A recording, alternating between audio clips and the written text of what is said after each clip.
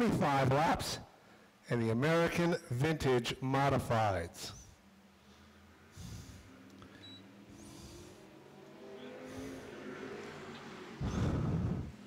Making the fast getaway is Brian Norman in the 09. Trying to track him down will be Ben Levangie in the 00. Battle on for third. It is the 70 going way up high. Skip Swantek, as we saw Swantek spin earlier tonight in his heat race.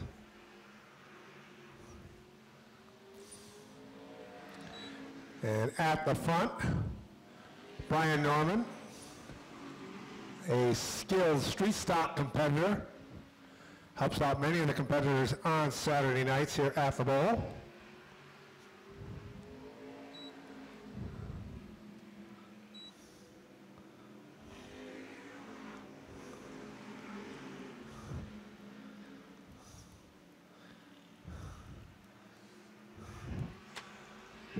And it does look like Levangie is closing in ever so slightly as we have roared through the first 4 laps. And they have really checked out from the 70 of Swantek, who's under siege, as Gary Byington puts his car into the top 3. So the newer styles leading the way. 09 of Norman, actually a reproduction of a Mustang that might be the campaign here, that very same 09 number. And right behind him, the 00, a Joe Brady, former Joe Brady machine that Teddy Christopher raced. And they have a half-track lead over the 30 of Gary Byington. The tussle for fourth between Robert Walton, the Outlaw, and Skip Swantek in the Sal D Flying 70. Be a multi-time winner here at the Speed Bowl back in the 60s, early 70s, when that style of car was prevalent in the modifieds. And then one day, here at the bowl, the debate as to who was first was actually here at the Speed Bowl that a Pinto, the Seabury Tripler, debuted the M, and a few weeks later, it became legal in NASCAR when Bob Judkins, Ryan Preece's grandfather, brought the 2X out for the first ever spring sizzler at the Stafford Motor Speedway, with Ed Flimpke Sr. behind the wheel. And Flimpke was winning that race until late in the race, a water pump let go, and Fred DeSaro was able to be the winner the first time ever of the spring sizzler. And we'll look for our leaders as Norman putting the 5 a lap down, so they pretty much lapped the entire field except for Gary Byington, and we are only at the halfway point of this race. I do believe the other body style that we see out there might be a Cavalier, and that is Byington's, I believe, and also the 00. But they wheel their way around the track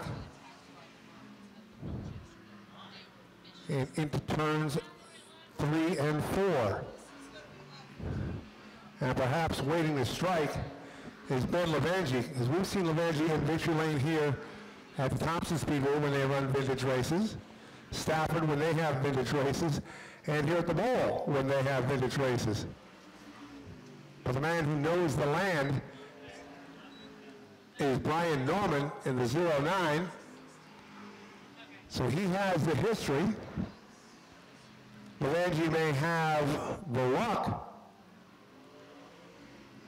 but right now Norman is able to hold him off, and they are closing in on lapping the 30 of Gary Byington.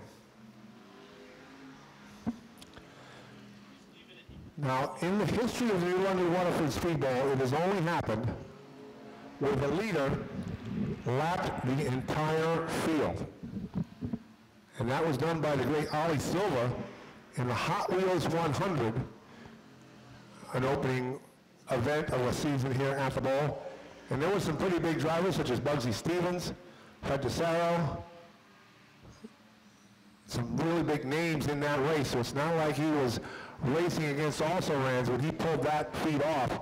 And he had a number 0 Pinto that was offset.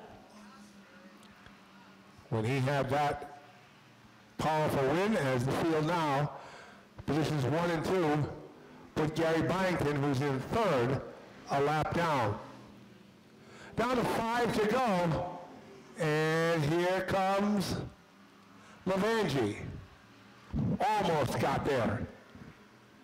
And he has trouble as he tried to hang on to that car coming. He went down the backstretch, and that car, it's not good when you get on the backstretch in an S motion like Levangie did, and that allows Brian Norman to pull away. They go around Jakes, next on his hit list, the 70 of Swantek.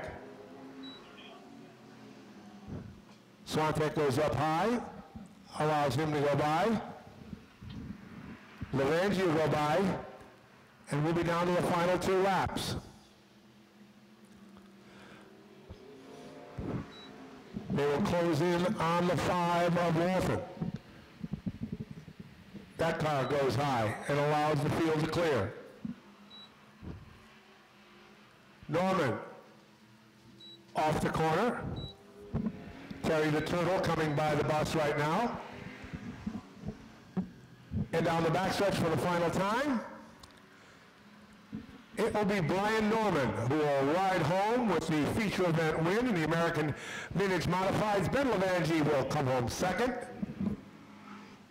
In third. Well, Brian, how does it feel to wheel this hot rod around the American Vintage Modifieds? You know, it's a blast. I don't care if you're racing tricycles, matchbox cars, vintage mods, street stocks. You're out here at the bowl, and this is just fun. You can't beat it, man. Let's talk about it. Is this a replica of the original Mike Beebe car? Am I correct? Yeah, absolutely. This is a '67 Ford Mustang. Mike and his guy put this. Mike and the IHF racing guys put this thing together. Got it back from Powder Coat. I jumped on board, started helping them, and thank you very much. I was the lucky one to fit in the seat. Who are some of the other folks who help out that got you out here tonight? Yeah, absolutely. First and foremost, Charlie Vance. I mean, appreciate the water. It's hot as heck out here tonight, and this will go down nice. Just honestly, Mike Beebe, MJ, Jason, John. I mean, we got guys that from Mike's heyday, they come around and they think they're not doing anything crazy. WD-40 and the rubber off. Mike lets me work on this thing as much as I want to. The boss lady, Karen, she doesn't put up too much of a fight when we're up at the farm instead of working on school buses. Just everybody, I mean, this is a blast. Hopefully I can do this well Saturday night, my SK debut.